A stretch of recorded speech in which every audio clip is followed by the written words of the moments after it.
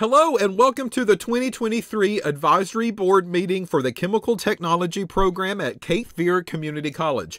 My name is Tracy Holbrook. If you've never had a chance to meet me, then my picture is here in the bottom right-hand corner, and we operate under the General Education and Sciences Division at Cape Fear. The Chemical Technology program has been around for quite some time. If you are new to the board, I want to welcome you. If you are a regular face, then I want to thank you for continuing to serve on our advisory board. So this year's meeting is formatted a little differently. What you're going to find is two halves. The first half is going to focus on our coursework and the program format, and then the second one is going to focus on our equipment and instrumentation capabilities. So what we would like for you to do, we would like for you to watch both of these videos, of course, take some notes, kind of get the gears churning, and then I'm going to end each one of these halves with a series of questions. After these videos get released, then Shawnee, who is our program liaison, will reach out to each and every one of you.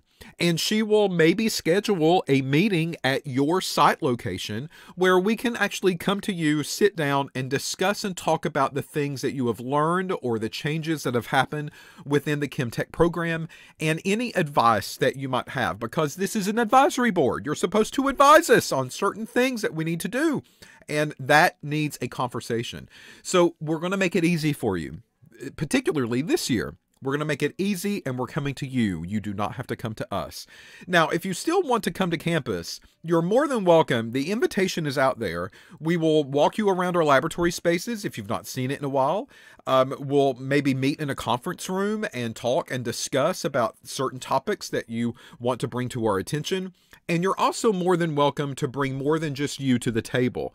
So if you've got a laboratory manager, if you have an HR person, whatever the case is, whoever makes these decisions or whoever you think needs to be in the loop with what's going on at ChemTech at Cape Fear Community College, you're more than welcome to invite them and bring them to the meeting as well. All right, so with that said, this video is going to quickly start off with our summary of the program description. So for some of you, again, this might be the first time that you've served on our board, and you're probably wondering, well, what on earth is chemical technology? Well, we're the only chemical technology program in the entire state of North Carolina. And here is a summary of what we do. So this is verbatim the wording.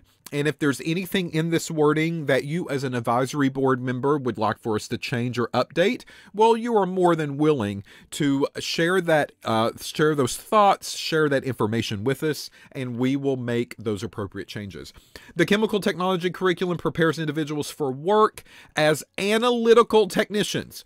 All right, so the very first thing that I'm going to say is that we do more than teach students what a beaker and a graduated cylinder is. All right, and I'm going to say that again. We are more than teaching students basic laboratory glassware and techniques. We go so far and above and beyond that. And an analytical technician is the way that I regard this program. And that means that if I go to a bachelor's or a master's route and I specialize in analytical chemistry as far as making standards, making solutions, running things on pieces of equipment, analyzing the data, figuring out concentrations. Folks, this is all Excel work. It's all math work. It's all analytical chemistry. That is what we are. We are a miniature analytical chemistry program. That is where your mindset needs to be, and that is how we address this program as well. So analytical technicians in chemical labs associated with chemical production, environmental concerns, pharmaceuticals, or general analysis.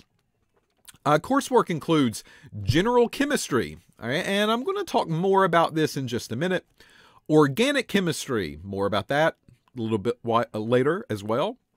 Introductory chemical engineering, qualitative analysis and quantitative analysis, and instrumental techniques such as spectroscopy, UV-Vis, IR, AA, and chromatography, GC, LC, and so forth. Not everything is listed there, but those are giving some examples.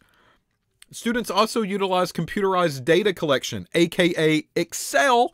We are very heavily Excel oriented. For data collection and graphic presentation, graduates should qualify as entry-level chemical laboratory technicians. Their duties may include chemical solution prep, raw material, product or environmental sampling, and or sample testing via wet chemistry or instrumental techniques. So our graduates, we feel very comfortable, could run circles in a wet laboratory area or an instrumentation area. And I think that's where you're going to find us begin to change a little bit. So I want you to think about those typical bachelor's of degree science students, those BS students that you are getting ready to kind of maybe come through your door, go through your HR program, and they're going to give you a lot of BS on what they basically know and do not know, right? And I say that very jokingly, but what we are experiencing, especially with employers that are reporting back to us, is that these bachelor's degree candidates, they really are not bringing to the table what they need in order to be very efficient or knowledgeable in the laboratory sciences. And our students, they are now experiencing and they realize that they are ready to work on day one, whether that is in a wet laboratory course because that's where our students are at, whether that's in instrumentation because our students have a whole year of that type of training, or whether it's in some type of quality control setting or spreadsheets or calculations, some type of role like that. Our students fit into that category as well. In addition to that, our students know lingo and terminology that these bachelor people, they don't. They really don't. So again, we try to make strides and we try to persuade, and maybe I say that word in a wrong way. We don't try to persuade. We know, but we try to convey this message that there's more than just a bachelor's degree candidate that's qualified to do the job that you want them to do at your employer. And we hope that you continue to look at our associate's degree candidates and our graduates. We hope that you continue to look at chemical technology as a program route that is perfectly suitable for your employer and what you need to do.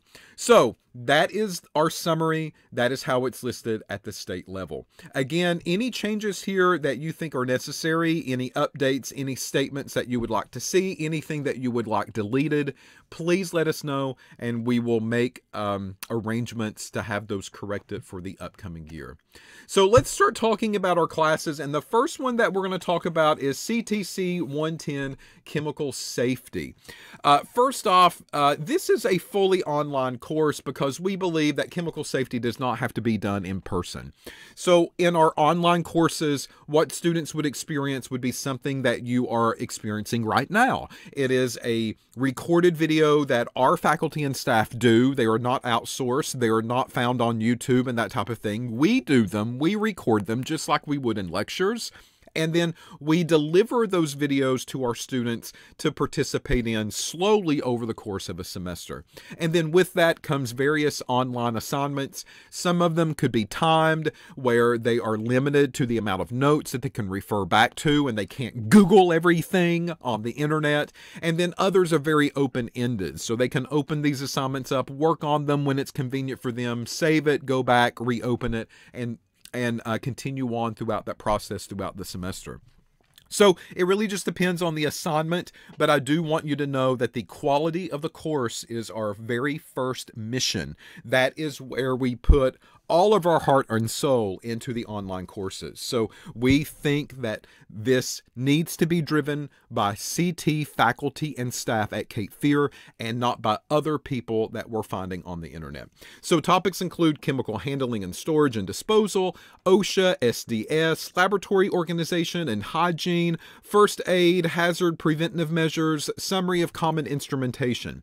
So this is a 2-hour course per week, so 2 hours of lecture material, and students will watch these videos, complete the assignments, and I want you to think of that safety agreement at the very beginning of the semester in a general chemistry course. All of the bullets that we have to go through, you know, no open-toed shoes, and make sure your hair is pulled back. Those types of things we go into in great detail throughout the course. A little bit of first aid is in this as well, a little bit of preventive measures as far as what to look out for when you're in our laboratory, where are the hazards located, what can we do to minimize those, and so forth. That is what this is all about. And then there's a portion of the chemical safety class that is a summary of all of the common instrumentation that students will see in the upcoming 2 years while they're with us. So this 110 course is only offered in the fall, and it's typically one of the first classes that students take when they enroll in the ChemTech program. All right, next, we also have in that very same semester a course titled CTC 114, and that's Wet Laboratory Techniques. So CTC 114 is also one of the first classes that students will take, and there's no prereqs to this at all. We take anyone that's interested in the program. You do not have to have another science completion. You don't have to have a math completion or anything. We take anyone at any time in the fall and the spring semester, and this is the fall semester course that students would experience, most of them, the very first semester while they're with us. So I want you to think of this course as a very basic intro to laboratory testing. And we focus on the basics, and we do not take anything for granted. So if you're a Food Network star, back to basics with Ina Garden. That's me, right? We're going to go back to the basics, and we're not going to make anything or make any assumptions at all with what these students know and what they don't know. If they know it, then good for them, but they're going to experience it again all over. So most of these laboratory experiments are going to concern physical and chemical property tests. Use of a volumetric pipette, using a micropipette the proper way, boiling points, measuring or melting points, refractive index, density, specific gravity, qualitative test, gravimetric analysis, recrystallization, separation, polarimeter, titrations, and then finally we end that semester with dissolution and disintegration, and we call that D&D. You might do that as well if you do dissolution and disintegration, but those are our D&D tests. And, you know, that goes back to my 80s childhood when I began to play Dungeons and Dragons, right? Maybe you've heard of Stranger Things. You might be a fan, but, you know, that brings back some memories. So CTC 114, Wet Laboratory Technique. A lot of these are very basic laboratory-driven types of experiments. Nothing fancy, nothing up our sleeves, just very cut and dry for the most part. But at the same time, what we are getting ready to do with the 114 course is that we actually begin to weave USP monographs into this course as well. And the reason that we do that is because, for instance, qualitative analysis, well, that's great. It's observations based. A student in a bachelor's degree level or with us in the very beginning would see qualitative tests, and it's like, add a few drops here, add a few drops there, and tell me what it does. And then students are kind of perplexed because they're like, well, where does this really play into real life? Well, in real life, qualitative tests are used in a lot of the identification tests that are in the USP. So we want to make that connection very, very early on. And in addition to that, we follow up the USP at a different course at a different semester. But this is their first intro or their first date with these types of topics and these types of ideas, right? Refractive index and density, melting points, boiling points, all of those are corroded in the USP. So it gives us a very good chance to start pulling those out and start exposing students to this knowledge base that really a bachelor's degree or a master's degree candidate might not have in their learning tool belt when they apply for a job with you. All right. Titrations down here below. These titrations we spend about 2 months on, actually. Just different types of titrations, not the typical acid-base titration every single time that a student might see in general chemistry. What we'd like to regard here is that if a laboratory is introduced in a normal chemistry course, and for us that's 151 and 152, we want to go above and beyond that. We don't want to replicate it, but we want to add to it.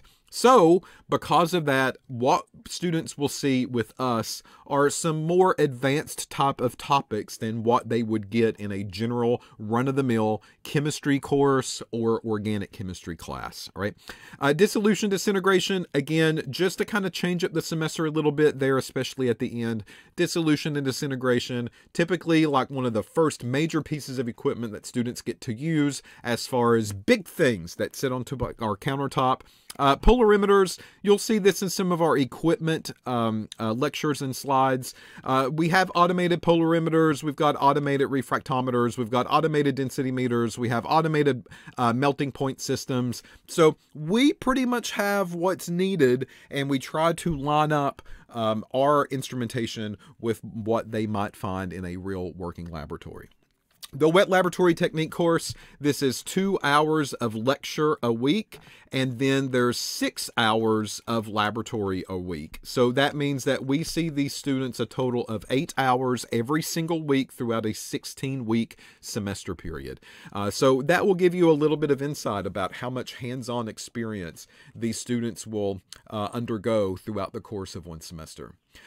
Following that is our spring semester, and students will then enroll in 115. There's also no prereq to this course, actually. So again, any student that wants to enroll and begin our chemical technology program can do so in spring or in fall. It's really up to them. But CTC 115 is something that we call quality control. This is a very sneaky pharma-based course. And in the pharma, I'm specifically talking about the monographs here. This is a way that we can talk about statistics, because we do. Down here, you'll see that topic listed, as well as very heavy Excel for this particular semester. But we talk about averages and standard deviations and confidence intervals and relative standard deviations and percent relative standard deviations and statistically comparing two methods with each other and statistically showing if we can kick out a data point and statistically showing if there is a difference between the data that's getting generated, maybe between two different methods or two different people for the method. All of these we talk about throughout the entire semester. But the quality control class is more than just math. It's also about very heavy USP monograph. So students are reading the monographs, they're going through maybe preparing some of the monograph reagents, or at least figuring out where those recipes are going to be located. We do not provide them any online format of USP, and that's because that's cha-ching money, and that's money that we can save and use somewhere else. But the monographs that we focus on are USP, EP, FCC. We just recently received copies of JP as well as the British Pharmacopoeia, so those will be introduced slowly throughout the upcoming versions of the 115 class. We talk about dissolution and disintegration again. Of course, that's going to be in the USP monographs and part of quality control. Polarimeter, refractometer, melting point, boiling point, density, specific gravity, titrations, including Carl Fisher titrations, GC, HPLC, UV, FTIR, HPTLC, folks. The answer is yes. HPTLC we do have, and that is now getting found in the monographs, so we might as well use it. We might as well have it, so that way we can provide our students training. Identification test, assay test, and then we end that semester. It's not full-blown all pharma, but there's some environmental methods that are in there as well, two of which are 115 and 300.1. And these are the total organic carbon analyzer as well as our anions and ion chromatography systems. So students will follow those methods. They will completely do a full QC batch with all of the QC guidelines that are stated in that method, and they will make sure that their batch passes before they release any of the data from the batch. You show me a bachelor's degree candidate or a master's degree candidate that will do that or that will know that. Show me someone that knows the definition of standard additions and internal standards and laboratory duplicates and field duplicates and surrogates, because I guarantee you there's going to be very few of them that get that exposure. And that is what this class is all about. It is quality control in a laboratory. How do we ensure that our data is quality data before we release that to any person whatsoever? So this particular course is 2 hours of lecture and it's 6 hours of lab, giving us a total of 8 hours in total that we see the students for this particular semester as well. These are not the only two environmental methods though. We do things like total dissolved solids in this course. We do total suspended solids, so TDS and TSS, we do those as well. We also kind of do pH of soil. So there's a little bit of environmental, but those are mainly method-based. And then the majority of the class is the USP monographs with all of the different types of testing that will show up in the monograph period. All right. Next is the 150 course, and this is also in the spring semester. And this is completely online. So once again, students see us for one class in person, face-to-face, and then they're taking another class that's fully online, recorded like this, just exact format of students looking at my notes, explaining how to do problems. And this course is all about math. Molarity, formula weights, parts per million, parts per billion, normality, internal standards, standard additions, making calibration curves, a little bit more about statistical parameters. That is what this class is all about. So standard addition, internal standards, calibration curves. Folks, this is typically like an analytical chemistry course that you might see at a bachelor's level, and students are getting this with us in their second semester in the program. So we accelerate that quite a bit in the very forefront of the program because these things they will use from this point on in the future classes.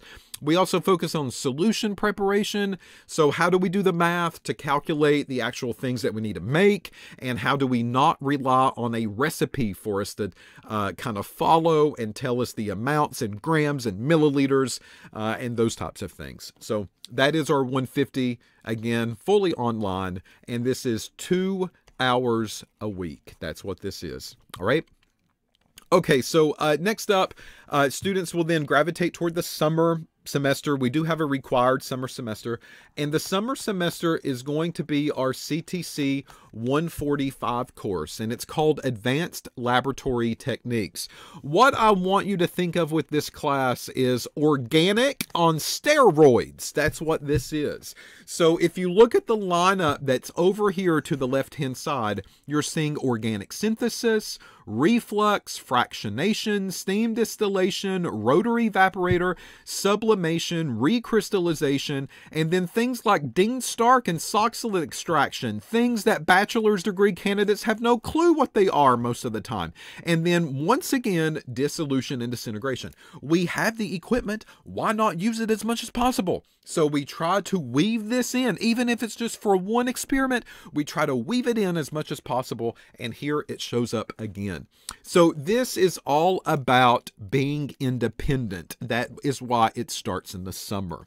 So students are often given the following tasks. Number one, of course, you've got to do the lab. You've got to be able to read the procedure, do the lab experiment, and get that completely finished. Number two, they make their own solutions, folks. We do not do that for them. So this is the semester where we do not baby them any longer. If they are following a laboratory procedure and it says you need to use 3 molar hydrochloric acid, they're going to make the 3 molar before they even get to do the lab experiment, because that is the purpose of the summer class. That is the purpose of our program.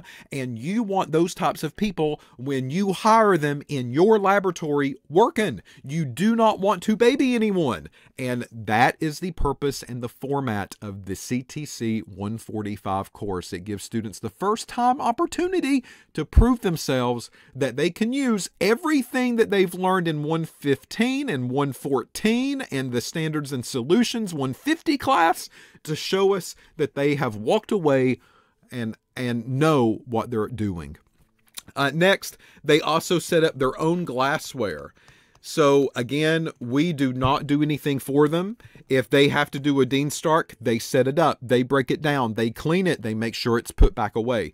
The same way with the Soxhlet extraction, they find out where it's at, they put it together themselves, they wash it, they clean it, they put it back to where it came from, as well as all, again, of the reagents and the solutions that's needed for all of these experiments. So for instance, something that is done in the summer course, with our fractionation, students actually end up making their own small portion of moonshine. So they allow yeast and sugar to ferment, and then they use fractionation in order to distill over their ethanol, and then they will use our GC system to figure out what percentage of ethanol there's present in that particular sample. They can use density to do that as well. A number of different things that they could use to prove the purity and the quality of the products that they are doing here. Sublimation, well, students are synthesizing their own camphor, and then at the very end of this, they kind of do some laboratory tests to see if it's pure, and if so, how pure is it? Steam distillation, we bring in cloves, and students crush cloves up and they extract eugenol, which is the active component of clove oil, up and over through the process of steam distillation, and they can compare that to fractionation and simple pot distillation that they also experience throughout the semester. Dean Stark, well, for the Dean Stark experiment for this particular semester, we have them to bring in a fruit or a vegetable, and we get them to chop it and crush it up, and we put it into a Dean Stark apparatus, and they extract the water content from that food item. The oxalate extraction, very similar. We dabble in the food world just a little bit, and students actually take raw peanuts, chop them up, and then they put them into the oxalate extractor, and they extract all of the peanut oil that might be present from the peanuts. And then they compare that with the Merck information data, the Merck index. Students, yes, they wipe the dust off of those books and they find peanuts in the Merck index, and it tells them the percentage of peanut oil that should be present. And then they kind of compare their data to what we have here. So the advanced laboratory technique, how is this structured? This is also 2 hours per week. And then with this, we also have a total of 10 hours per week for laboratory. And this means that students are seeing us on a normal semester for 12 hours a week. However, this is the summer, and that summer is basically accelerated. So what we will end up seeing here is students will be in our laboratory for 16 hours throughout our summer semester per week, doing very heavy organic related glassware setup, extractions, synthesis, solution preparation. So that's like a part-time job here if they worked for you as an employee. All right, so there's our 145. Next up is our CTC 210. This is typically in the fall semester part 2 of the program. Students do have to finish at least some of our prior coursework before enrolling in the forensic chemistry class. We want them to bring the basics to the laboratory with them, and we just aren't going to take anyone with no background at all and slap them into a forensic chemistry class. This course is broken down into a couple of different sections. First, we normally start off with blood-related laboratories, and then we go to drug-related laboratories, and then a little bit of electrophoresis with DNA type of work, and then some special topics like arson investigation and gunshot residue that's down below. Gunshot residue, we have made do with the AA instrument. This is much better probably on an ICP, but we do not have an ICP in our laboratory. It's one of the things that we are missing. So if you know how to get a hold of one, you need to let us know. Now keep in mind, our budget's not that expensive or that high, but if you know how to get a hold of an ICP for us, please share that information. We would love to have a working one in our laboratory. Arson investigation, this is typically a GCMS run.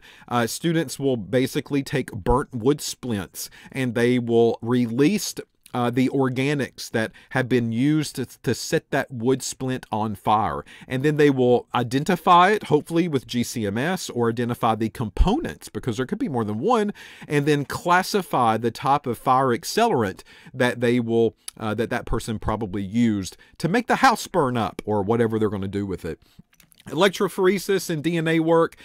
We don't do a lot of biotechnology type of things. That's not really what our program is about. Our program's more chemical analysis side, but electrophoresis and DNA is something that we have integrated into the course, and they do a handful of weeks of electrophoresis type of laboratory experiments. So I like to say that we are the Maury Povich show, and Who's the Baby's Daddy? We do those types of experiments, and we also do a little bit of our own DNA work for our personal DNA ladder maybe, and we also look at crime scene investigations. So can we match a suspect up to the crime scene if we have a blood sample or a DNA sample from the scene of the crime? UNODC, cocaine methods and urinalysis. This is our drug kind of month that we do. It's actually longer than a month because the cocaine takes about 1 month to complete. We follow almost all of them. The UNODC cocaine methods that are embedded in that booklet of information. There's only a few that we do not do, but we do walk students through the quantitative and qualitative tests that we can do with cocaine. And, you know, they probably have 16, 17 different unknown white powders that they will undergo all of the testing with. And then hopefully in the end of this, they will maybe narrow that down and maybe prove that some of these other white powders were phony cocaine samples, and then maybe come to the conclusion that one might be possible. Urinalysis is the same way. It's all about the pee, folks. So if we take a pee sample or a urine sample, can we analyze that urine sample and detect what types of illicit drugs might be present in the urine? Blood alcohol, it's all about headspace, GCFID here, and students do prep their own samples. We use real blood. We do spike it with some alcohol to make sure that somebody's drunk, otherwise the lab's not very fun. And then we analyze those blood samples on our headspace system in our laboratory. Blood identification and typing. You know, a lot of students don't even know what their blood type is, and this is a chance for them to kind of start the semester off realizing what we can find in blood, which is very important because that's the driving force with the first part of the forensic chemistry class. So the way this course is broken up, it is 1 lecture hour per week, and it's 3 lab hours per week, giving them a total of 4 hours every single week with the forensic chemistry. It is a lower credit course because we can only do so much, and then at the same time, we want to free their time up to more important classes that are not so specific like the forensic chemistry class, right? Next up is our CTC 240 spectroscopy course. All right, so this is also fall and typically second year. And with the spectroscopy class, it's just all about spectra, right? UV, Vis, FTIR, AAAE, ICP, MS. Notice what is missing is NMR. Yes, we do not talk about NMR in Chemtech with this particular course. Number one, we do not have an NMR in our laboratory. And then number two, a lot of times the organic chemistry class that students have to take have NMR lecture. So the NMR lecture portion is going to be typically in a Chem 252 class at Cape Fear. So they're going to get it, they're just not with us. And this allows us to have our 4 major workhorse spectra instruments for the entire semester. And that means that each one of these we will spend about 1 month on. And when I say 1 month, I mean we really go into detail with this equipment, folks. So for instance, with the AAAE, right, these, we in the classroom setting will go through the theory of how this instrument works, how does it do its job, how can we make it better, how can we make sure that our data is actually legitimate. And then a part of that is also going into the laboratory and taking the machines apart and putting them back together.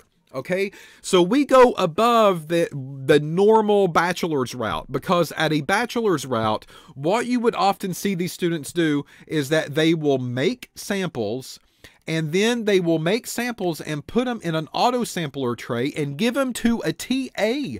And the TA will often run them, get the data, and bring the data back. That is not how we do business. In our program, the students are making their samples, and then they batch those samples with quality control samples, and they will fill out their own batches, and they will run the samples themselves. So that means they start the machines up, they shut the machines down. They have hands-on experience with the software, generating data using the software, how to print reports using the software, how to get software to maybe do calibration curves for them. They are hands-on from the very beginning of the process to the very end of the process. And with AA and AE, folks, we are teaching them how to load lamps up on the machine. We're teaching them how to align the lamps. We're teaching them how to align the burner. Yes, that's a chicken scratch for burner. We are teaching them everything that we can as far as basic instrument operation.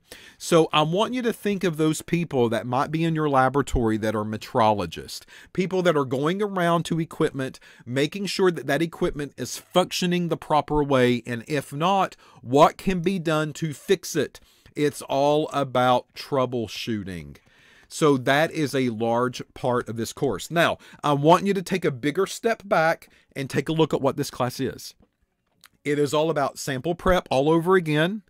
It's about quality control being included into instrumentation like standard additions and internal standards, and duplicates, and surrogates. And then we are also tackling the aspect of making the machine work and ensuring that it's working the proper way. And if it's not, what are things that we can do as analysts to make it work, to save your company money from calling an instrumentation supplier and having them come and fix it maybe for you, especially if it's something simple and little that we can all do ourselves. So that is the purpose of the spectroscopy course. So for that reason, this CTC 240 class has 8 hours of lab that's associated with it. And we have 2 hours of lecture per week. So this one class alone, students are seeing us for 10 hours a week for 16 weeks. 1 month on UV, 1 month on infrared, 1 month on atomic absorption and emission, and 1 month on mass spectroscopy. All right, so that's a little bit about our 240. So now after the fall semester has ended, we now go into the spring semester, and this is spring 2. All right, so for spring 2, this is our food chemistry class, CTC 235. And folks, it's another specialized course like forensics. So because of that, the credit load is a little bit lower. So students will have this course for 1 hour of lecture a week and 3 hours of lab per week, giving us a total of 4 hours with us for this one course. It's all about the food industry. I like to say that this is a very sneaky way of introducing biochemistry here. You know, we introduce the idea and the structures and the properties of carbohydrates and proteins and lipids.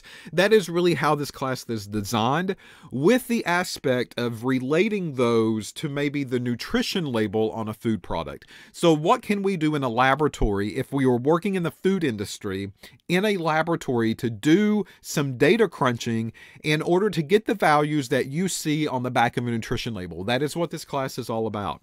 So this class, if you look at some of the topics, we're looking at moisture, of course, vitamins, both with titrations and HPLC, carbohydrates as well.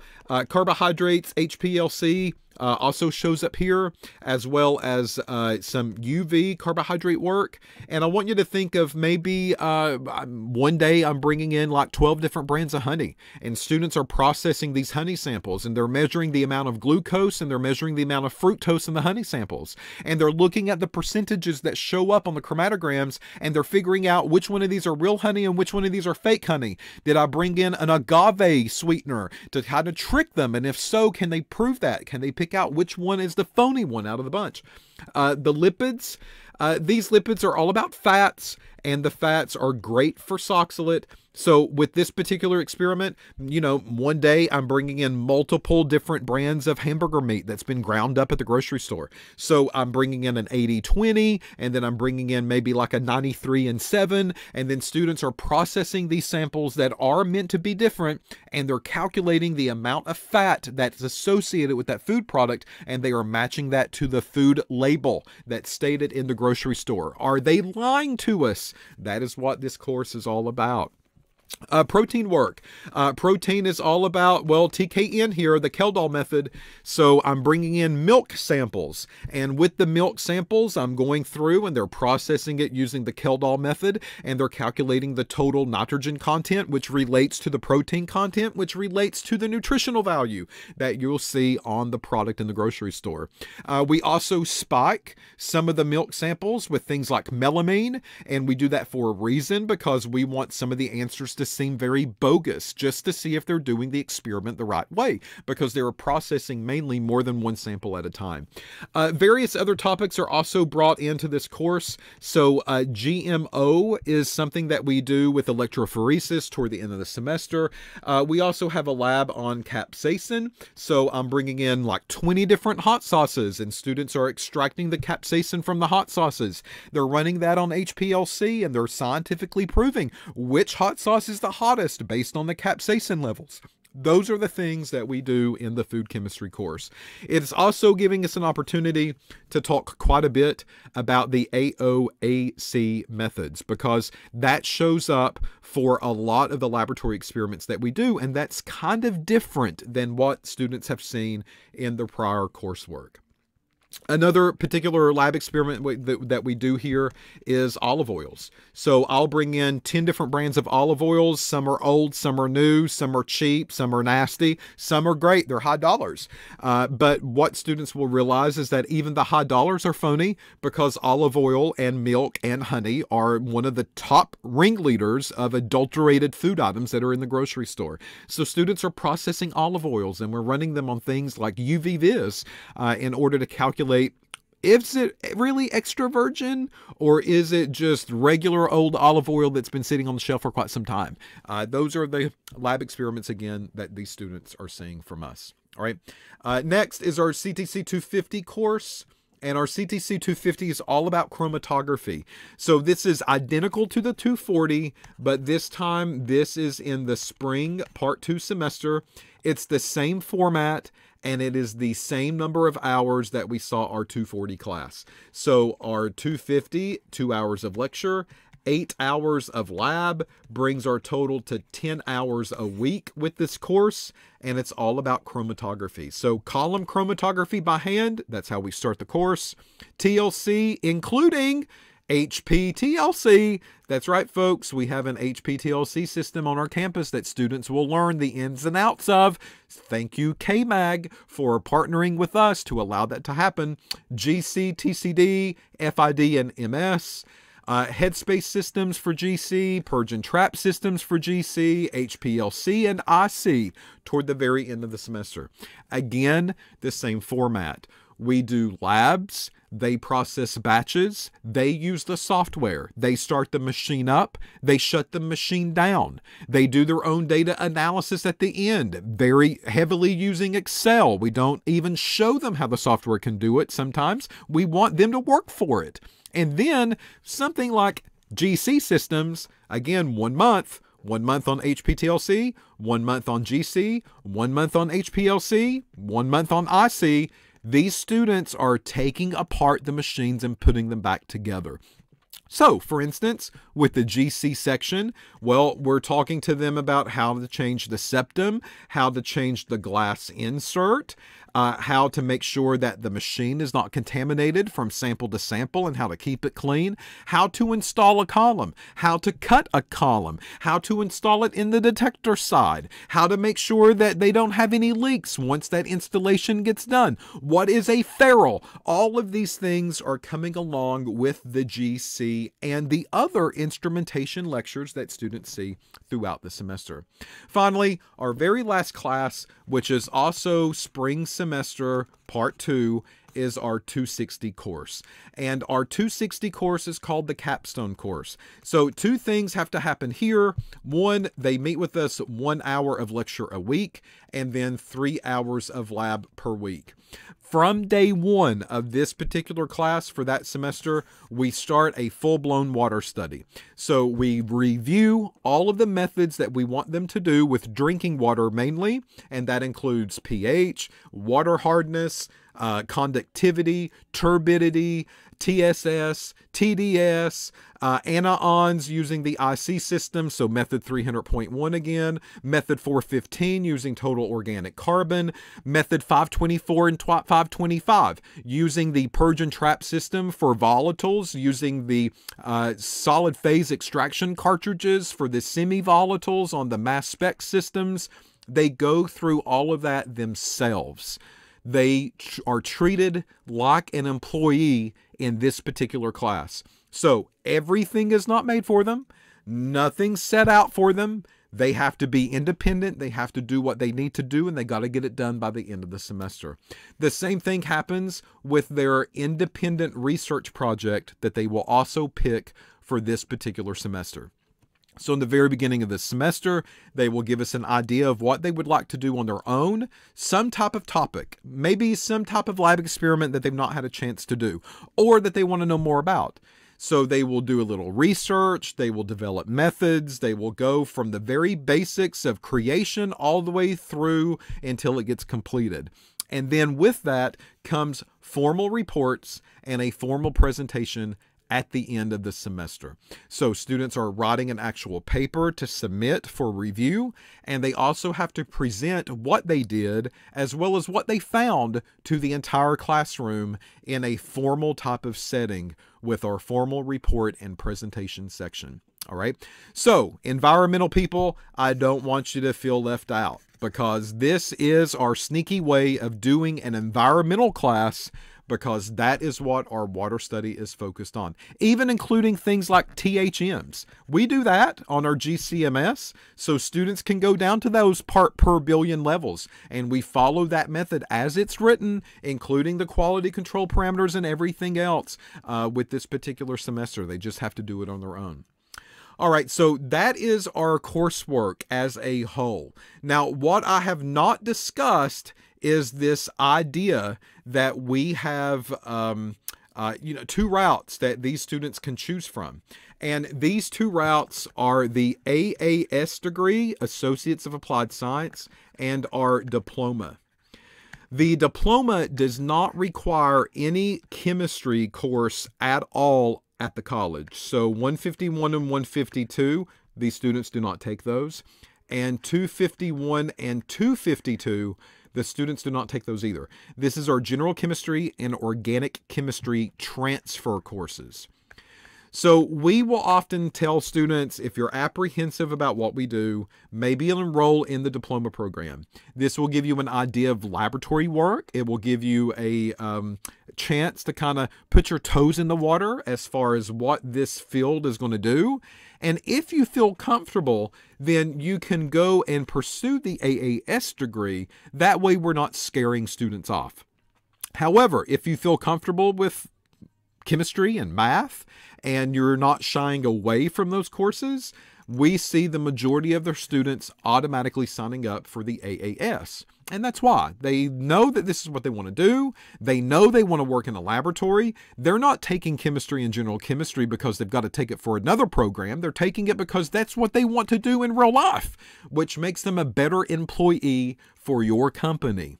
So the AAS degree is typically the majority of our graduates, but we do have a diploma option for those that might stray away from our program and just would like to get a feeling of what this is going to be like before they make the full-blown commitment.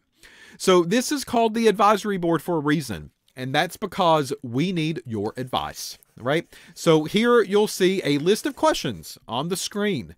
And what will happen is that Shawnee will reach out to you and she will schedule maybe a one-on-one meeting at your site location or on campus. Or it doesn't have to be a one-on-one meeting. It can be you and a group of other people that you want to be present. That's perfectly fine.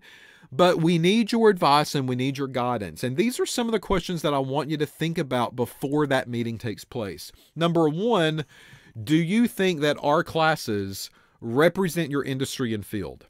So are you working in a company? And if so, what is the nature of your company? And would the classes that you have seen in the previous slides, would they be relevant today with what you are doing or what a laboratory worker would do at your site of employment? If not, then we need to know that. We need to know what we can do better to represent you and your company, and what kind of processes or laboratory training that we can incorporate into our program to make our students streamline into you a little bit better. All right. Number two, think about your current workforce, the people that are already working for you. Is there a chance that any of them would benefit from our coursework, our laboratory training, our exposure? So for instance, we have an HPTLC instrument. So if you had employees that have never used HPTLC, and if you had employees that maybe would be using HPTLC in the future, or you think it's just good for them to know that information, would you consider having your employees take our courses? You know, we often will say, well, we see students first, and students take the program at the college, and then they graduate and they get a job, and that's where you come in. But, you know, it also goes the other way. If people already have a job, they can always be better at their job. They can always learn things that they've not learned before, or they have no clue of how to use. And that is the purpose of our program, and that's the purpose of some of our courses. So would your current workforce benefit from things like certificates? Maybe just like a one course completion, that's it. But certificates are going to be kind of important. Because let's say that I'm at a pharmaceutical company and I think it's important for my people to learn more about pharmaceutical related testing, because maybe that's something that's left off with a bachelor's degree level or a master's degree level candidate.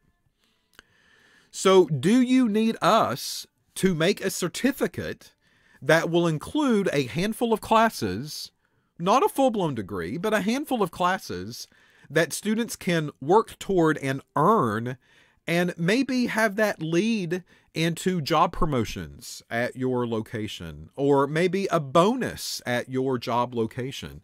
Is that something that you would be interested in, or something that you would like to have that discussion with us? Because if so, we would love to have those with you. So pharma specialization, I'll show you in just a minute what I mean by that. Environmental specialization, that's also something, right? We've got environmental labs in town. We can't ignore them. So would a chemical technology degree be okay? Or would you like for students to pursue on and get a certificate in a specialized role that is relevant to your job and your kind of type of work? And with those certificates, would you encourage your current employees to come to us and enroll in those certificates and work toward that certificate completion and have that embedded into some type of job growth at your company? Number three, any classes that you feel that are missing. You know, I've talked about now for 45, 50 minutes about courses that we offer in our program as of right now. Were we missing something? Is everything kind of represented? We need to know that information from you. So if you do feel that we are missing something, if it is a laboratory topic, then folks, that's great. We can integrate that into current coursework, and we've done that before. So for instance, we have heard now from a local pharmaceutical company that system suitability tests are going to be very important. People do not know what system suitability tests are when they hire them. So what we've done is we've taken that information and we're now integrating system suitability tests in our program so our graduates will know what those are. We can't make those decisions without your guidance and advice. If you think that it's more than just the topic, then are we missing full-blown classes from the program? Is there something that you would like for us to adapt? And then number four, I want you to think about trends. Is there a particular type of test that you are finding yourselves doing more and more and more and more of? Is it a common method? And if it is a common method, you need to let us know about it. So that way our students can do that method too and be familiar with it by the time they leave our graduation steps. If you are doing some type of test with some type of water sample in your laboratory and you're finding that a lot of the testing is centered around that one method and that one SOP is getting followed throughout the day, every day, all day long, let us know, because we would love to adapt those types of laboratory experiments in our program. So as far as approved courses, what am I talking about here? Well, the discussion needs to start with you. And you tell us what you need out of your employees, and then we can search the state database of courses and we can find something that maybe is a little bit more relevant. So for instance, right now we have a BTC 182. That's called Pharma Lab Techniques. Look what it does. It covers the theory and technical aspects of dissolution and Karl Fischer titrations. I don't know about you, but I don't know very many bachelor's or master's candidates that have done Karl Fischer titrations or dissolution and disintegration. But this course is already approved at the state level. We just have to modify it and adapt it down into a program. There's very little work that we have to do here. So if you looked at this lineup of courses and you were like, I think that our employees are missing dissolution testing and Karl Fischer information, and I would like for them to work toward a pharmaceutical type of certificate at your program or at your college, bring them on. We would love to have them. And in exchange for that, they can earn a certificate for the pharmaceutical related laboratory environment, and that certificate could qualify them for maybe different job roles at your company. We would love to have that type of relationship with you, especially with our certificates. These certificates can be offered in the evening and they can be offered on the weekend. If you have a 4-day work week and you just want like a Friday and a Saturday, then so be it. Bring them on. We can make it happen. BTC 183, look at this one. HPLC performed during drug stability testing. Are we getting any kind of breakdown of the drug? Any kind of impurity that we need to pick up on? That's what this class is all about. ENV 212 and 214. Look at this one. Instrumentation for the environmental lab. Specifically focused on environmental testing, specifically focused on methods that a student would see in an environmental laboratory. We can create a whole certificate with that. Can we adapt just this one course right now? The answer is yes. We can bring that into our current ChemTech program and not do a certificate, if that's all that you need.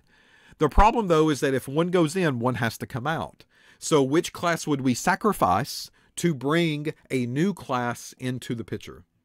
And then 214, look, this is all straight up water quality. Course examines constituents of natural waters, including procedures and testing.